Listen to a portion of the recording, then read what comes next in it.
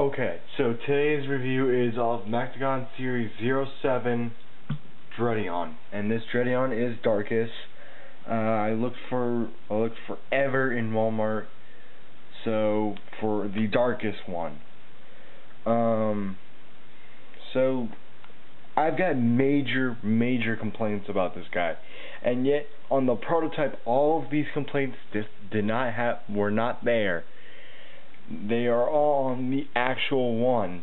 The prototype I did not complain about that once, because all of my complaints are with the actual one.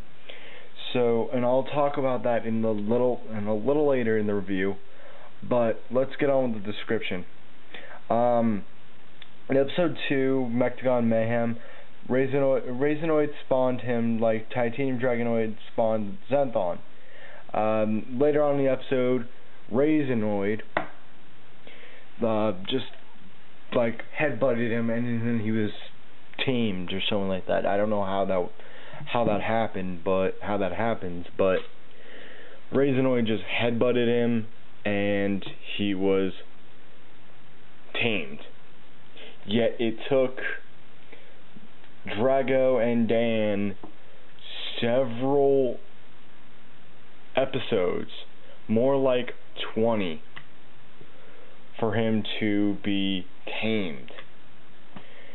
Yes, that led to the episode Back in Sync or something like that, but that's not this review. So Dreadeon was easily tamed. Then in the recent episode Gundalia Under Fire, which, for spoiler alert, if you guys don't like this, I'll just skip this. Skip like a few minutes. And Gundalia Under Fire, where he fought against Zenthon. So Razenoid and MacLeod were like, they thought they wanted to match the power of Dan and Drago and Zenthon. And I'll bring Zenthon back in later when I'm starting to complain about this guy. They wanted to match the power, so Dan and Drago summoned Zenthon. MacLeod and Razenoid summoned Dreadeon. So that's pretty much it. So now let's get on with the card. Just like every other Mechtogan in the Mectanium Surge line, they have a Mechtogan activator card, which is of course Dreadeon. Well, this one is obviously Dreadeon, but this one shows a Chaos Dreadeon.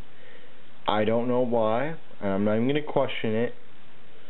So, yeah, so let's move on with the D card, which again has a picture of a Chaos Dreadeon. And it says, play during a battle where you have a Dreadeon with a Lanzado attached. Change 1 gate bonus to 300. This is card 3 out of 5D. Okay, so now on to my complaints. This is going to take up like a majority of the review. Yes, in every single one of the Mechtogan series, plural form of series, has this joint that can move the arm. The shoulder can move 360, but yet they could not do that with Dreadeon. They had to make the wrist arm movement thing. They had to make that a ball joint, but they could have made this inside of his head right there. They could have made that a ball joint. On the prototype, they had that. They had that on a ball joint, and these opened just fine. So speaking of that, let's just open him up with his Mechtogan activator card. Or just do that. He falls over and he opens. So, real quickly, you can pose the head. You just can move it down. Didn't even need to use his Mechtogan activator card. That's another thing I don't like about Dreadeon. None of the other ones do that except for Diesel. because he has cannons on his back, and there's no metal underneath here, so don't say you probably have metal underneath there. No, I don't. But this has ticked me off. Yes, Diesel has done that. He has the gigantic cannons that fold on top, but yet these will come down. So that's not the problem. Silent Strike has arm articulation, like shoulder articulation, that you can go 360. They have the Shogun Battle Pad armor thing, whatever. Armor pad, whatever it was. That turned 360. Why could they not do that with Dreadeon? This ticks me off. Yes, they were going for, like, they were designing it just like Razenoid's Bakugan form. But they could have done that just like in... They could have had this where the arms turned. But it's just ticking me off. And yet, another thing. They removed all ankle articulation. They removed the 360 ankle. But they just had to put this little thing right here. They had to hinder that with this little pad. And I'm afraid it's going to break if I move it anymore. So you can't even move the arms. It just pisses me off. I can't do that. But, yes, this is the only Mechtogan that can move his head, other than popping up. And then just out of nowhere, like the whole thing was designed, like the legs, the arms and the chest were designed with die-cast, but that was all removed. Except for the chest and this little pad, but yet they couldn't even keep it fully metal. They couldn't even keep it fully metallic silver. They had to paint it black and hollow it out. Already it feels like that's gonna break very easily, which means it's not die-cast metal. Die-cast metal is thick metal. It just ticks me off. But yes, it does have the ball joint right there, which means you can do this. Like, look at, he's giving you the bird. You can do that. That's probably because he's the villain. All credit goes to anyone who figured that out first. I remember seeing that on YouTube. But real quickly, he does have PVC little claw stabby things. Really, if a kid pokes his eye out with these, they deserve to lose an eye. Because that's just stupid. You don't, like, throw it at someone. You don't throw a Mechtogan at someone. One, because it's got die-cast in it. That can cause, like, a concussion or something like that. Or, like, bruise them. I'm over-exaggerating with that. But, they deserve to lose an eye if they're, like, stabbing people in the eye. But, anyway, this is the darkest one, as I said. It doesn't suffer from, like, what Venexus has, like with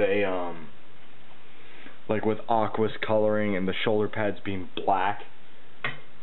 It doesn't suffer with, like, change of attribute with when the whole thing's, like, blue and then it changes to black just because of the shoulder pads. And it also doesn't suffer like that, like Braxion does. Same exact thing. But that's just a little, just something that that's a minor thing. Minor little nitpick. So, yeah, I spent way too much rambling with this major ramble time. I do have to say his eyes do look like Razenoid's in the show. He is a major villain in the show. He is most definitely the Mechtogan of the villain. His G power is 180 Gs. He does have Bakunano ports on his head, on his arms. So, yeah. And on his legs, on his thighs. So yeah, let's compare him to all of the other Mechtogan in the series. Yeah, so this is only Mechtogan series 1 through 7, but yet we have through 9 is released. So 1 through 9 is released now, but yet 10 through 14 has been announced. So in July, 10 through 14 is going to be out. So I'm going to be hunting down Mechtogan non-stop. I'm going to be flat out broke. So I need a little help from you guys helping me make a partner. If you guys like my videos, tell your friends to check out my channel. I hope you guys like the skit. Me and Sadat are trying to do someone like combining skits or making 2 brand new skits. But I've got a plan for my skit, he's got a plan for his skit. We might mash the 2 together, but we're not sure. There's not going to be we're not telling you what the plan is, only we know what the plan is for that. But we're not sure what we're going to get for July and August, but we know what we're going to get for July of Mechtogan and Bakunanos. So, yeah. We have no idea what Mechtogan Titans are coming out, but we'll find that out later in the month. So, till next time, I'm Pirates Masquerade, saying later days, and don't forget to check out CollectionDX.com. Don't forget to check out CollectionDX on YouTube. Don't forget to check out EVA Unit 4A's YouTube channel, where he could say whatever the hell he wants, because that's his personal channel. Don't forget to check out Found Out 12's channel. Don't forget to check out CSToys.com. Don't forget to follow me on Twitter. Don't forget to check out Dawson Riders reviews. And that's pretty much it. Don't forget to go to CSToys.com for all your Toku needs, Super Sentai needs, and even if you want to if you want Power Rangers, go to CSToysUSA.com. And yeah, so that's pretty much it. Don't forget to check out Ryder X0 on YouTube.